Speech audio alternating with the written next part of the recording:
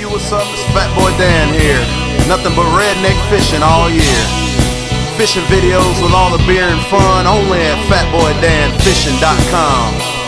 The place for one-of-a-kind type fishing with FatBoy Dan from Indiana. You won't miss a thing. The greatest catches and product reviews. Catch them all with FatBoy Dan fishing videos. Live to fish, fish to live. It's FatBoy Dan Fishing. FatBoyDanFishing.com.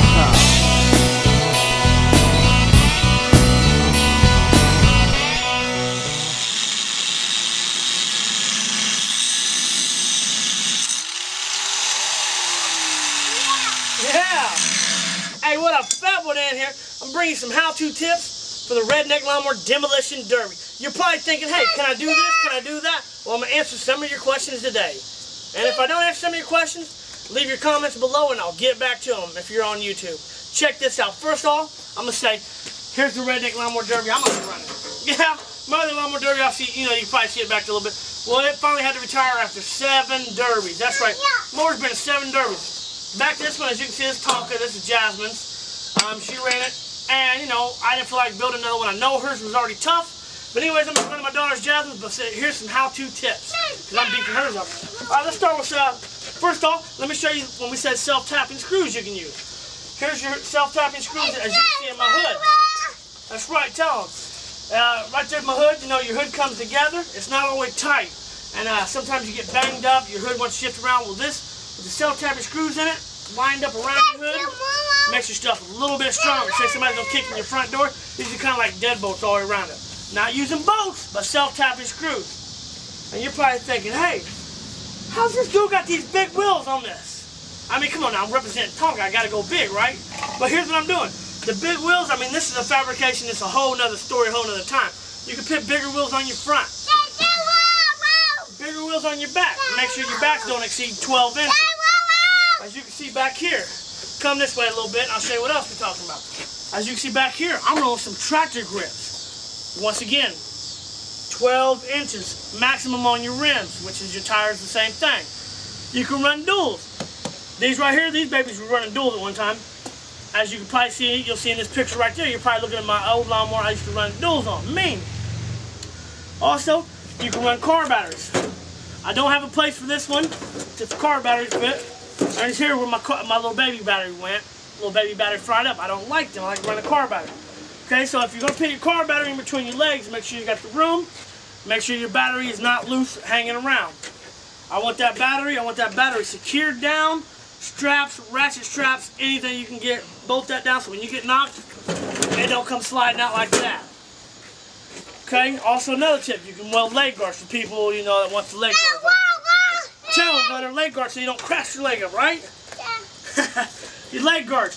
You put them anywhere from here, coming around to here. Okay, these are strong enough, they took a lot of hits.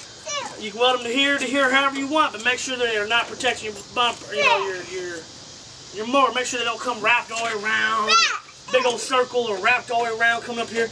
Weld them to the frame if you like, but just make sure they ain't real big. 50,000 feet long.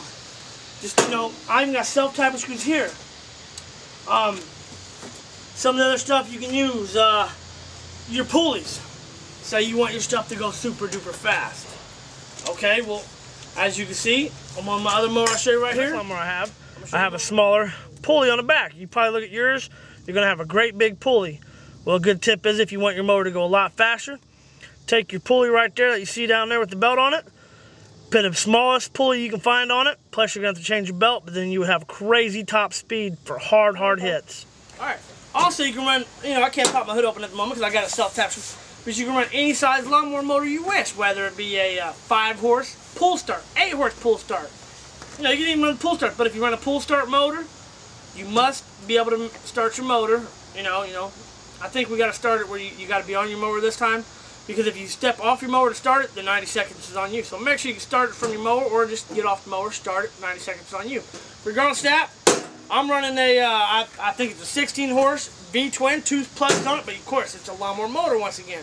Like I said, you can run your pipes up. You want to run your pipes up, you can even run them like I'll show you on my mower over here. Say you want to run your mufflers up to the hood, I got mufflers up to the hood right here. This right here, all this is flex piping. I cut my mufflers off, ran them up. You can run car exhaust, motorcycle exhaust, however you wish to do it.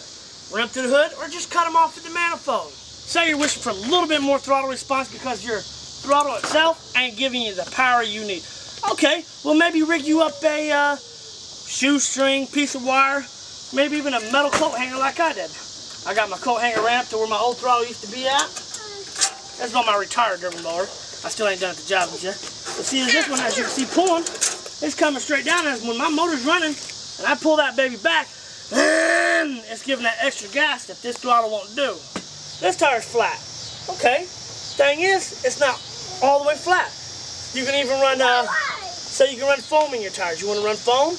You want to run fix it flat? You want to run green slime? Another good tip is, take your beads, super glue them, epoxy glue them, Gorilla glue them, however you want. Keep your tires on the beads. That way you still got some kind of little bit of air. But you know what? I'm not running though. I'm running the big boy tire. Okay, so that's it.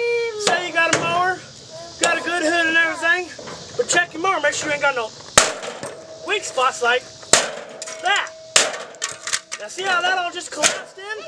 That's plastic.